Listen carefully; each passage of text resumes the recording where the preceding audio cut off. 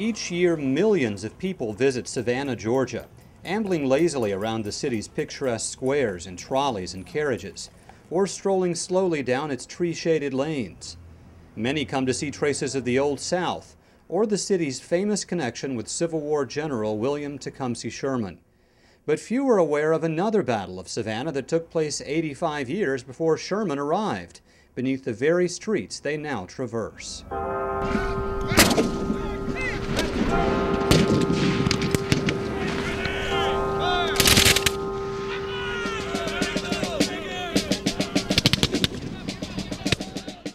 Most people even interested in American history had never really heard of the Battle of Savannah because you would rarely find it mentioned in history books. The truth is no secret to Preston Russell. A retired medical doctor, artist, author, and historian, Russell has spent years creating a small army of tiny figures from the past. The figures in my collection I'm proudest of and most in love with are the ones related to the American Revolutionary period, as well as many of the figures who fought here in the 1779 Battle of Savannah. It was the first major international battle of the war in 1779, and something like 9 different nationalities fought here: French, German, British, Irish, Polish, Haitian, Scots, etc. So it was an incredibly exotic experience. Nothing like that had ever happened in America before in 1779. The battle could more accurately be called the Siege of Savannah. It began in early September 1779 when startled British lookouts saw dozens of French warships off the Georgia coast. The fleet's commander, Count Henri d'Estaing, smarting from charges of cowardice and disloyalty to the American cause, aimed to prove once and for all that he was a hero. Count d'Estaing demanded a surrender not to the Americans but to the King of France, which didn't sit too well with the American allies at the time. Well, the British stalled for about 2 or 3 days. A Scottish group that came over from Beaufort, South Carolina, by inland waterways under the command of John Maitland, with about 800 troops, came in, snuck up the Savannah River by inland waterways, and reinforced the small British force here at Savannah. The delay and subsequent reinforcement gave the British the boost they needed to resist the French and American attackers. While his officers argued for patience so they could slowly take the city, d'Estaing worried for the safety of his waiting fleet, already buffeted by one tropical storm and now vulnerable to the onset of the dangerous hurricane season. Early on the morning of October 9th, he ordered a surprise attack on the British fortifications on the western edge of the city, focused at an earthen fortification known as the Spring Hill Redoubt. A traitor, an American traitor from Charleston, gave the British the word that there were going to be a so-called surprise attack at dawn. And then it was supposed to happen at dawn, but there was a lot of confusion because both the French and the Americans did not know the terrain, and so a lot of time was wasted. So by the time they attacked, there was no surprise, and they were just slaughtered. Within a week, the French fleet left Georgia's shores for good, and the American army retreated to Charleston, where it was forced to surrender just a few months later, one of the worst American losses of the war. The defeat at Savannah in 1779 helped cement Britain's firm control over the southern colonies, which was to last until the end of the Revolution.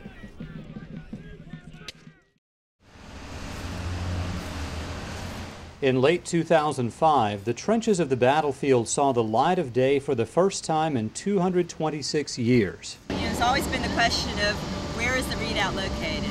It is right here. We are standing on the redoubt from the Revolutionary War. Archaeologist Rita Elliott, heading up a team from the nonprofit Coastal Heritage Society, led the digging that exposed the remains of the Spring Hill Redoubt, the earthen fortification in the British lines that took the brunt of the Allied French and American attack.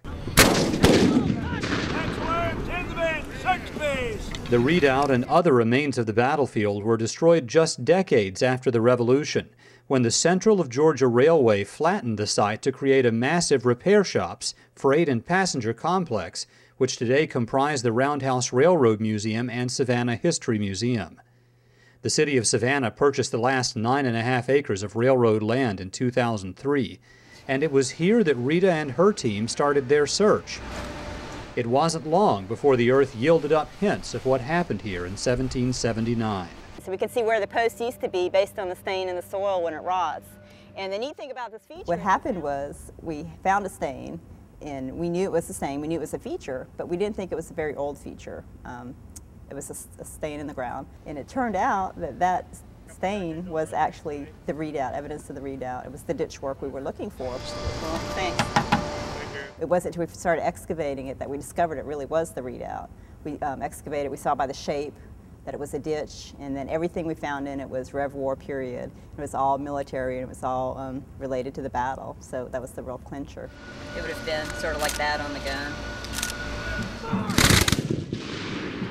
But the battle stretched far beyond the Spring Hill Redoubt, with earthworks and fortifications scattered throughout what is now downtown Savannah.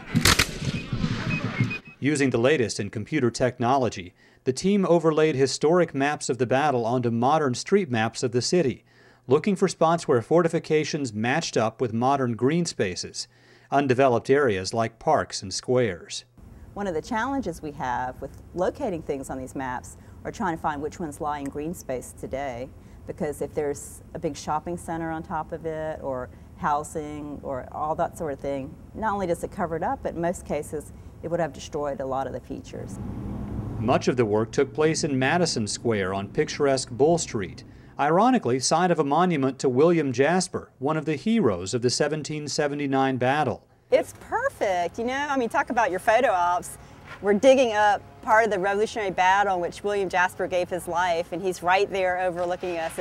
It's pretty good karma, actually. The dig unfolded in full view of residents and throngs of tourists. Oh my goodness, what's going on? And I was fascinated to see what they're doing here. This is great. This is wonderful. To have all this Revolutionary War stuff that went on right across the street from your house, and they're actually finding things, it's marvelous. Well, it's just pretty amazing. You know, the last time this was used was during the battle. But surprisingly, some of the most valuable artifacts are actually pieces of brick rubble, reminders of what unfolded here 2¼ centuries ago. This very spot was the site of an Allied false attack on the British Central Redoubt, which was built of bricks from a barracks that once stood on the spot. The bricks told an interesting story. They did. The whole idea was the Allies were trying to make the British think they were going to attack the Central Redoubt, when in reality they were sneaking around to attack Spring Hill. So we went over to Madison Square and just nailed it right on the money. That kind of surprised me that we were able to get it in our first testing it there. You don't get that a lot in archaeology. But as exciting as that field work can be, it's hours of tedious work in a basement lab that really helps historians make the past become clear. Here, archaeologist Laura Seifert begins the task of cataloging the thousands of artifacts unearthed during the digs. Whenever I start to wash, I first initially sort all the artifacts to make sure that there's nothing delicate in there, or some types of metals need to be dry brushed and not dipped into the water because they'll continue to degrade. The artifacts dry overnight in trays inside a locked cabinet. Then Seifert sorts through what she's cleaned. Taking notes and keeping track of where we found all the artifacts is actually the most important part of what we do. It's not just what types of artifacts we find, but it's how we find them, in what combination, how deep, where we find the artifacts, in fact, is some of the most important information that we have. So keeping track of each bag of artifacts and where each one was found is vital. Later, Laura takes those bags, hundreds of them, and enters the data into her computer so future researchers can make sense of what's been found. Making the database of all the artifacts is a tool that helps us ask questions of the data and understand what the data is telling us so that we can find out what happened.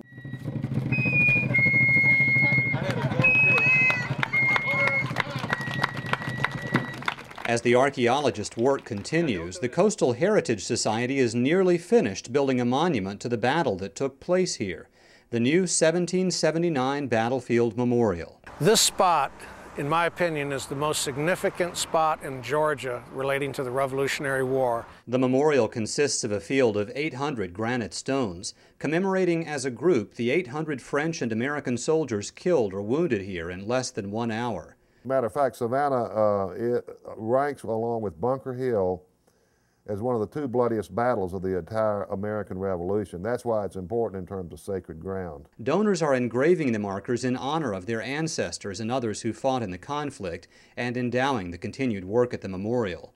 Other groups have engraved stones in honor of the nations which contributed troops to the battle. At the end of the field, a Revolutionary-era American flag towers above the memorial. At the other end, a new earthen fortification helps visitors from around the world understand the layout of the ground for which so many bled and died. A monument from the turn of the last century, coincidentally placed atop the very spot where archaeologists located the corner of the real Spring Hill Redoubt, has been returned to its place of honor. Fire!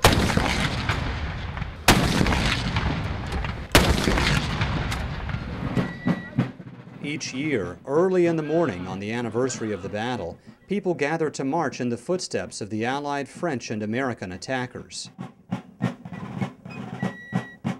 Well, we feel marching up this Louisville Road, as the columns did, gives us a connection with the past.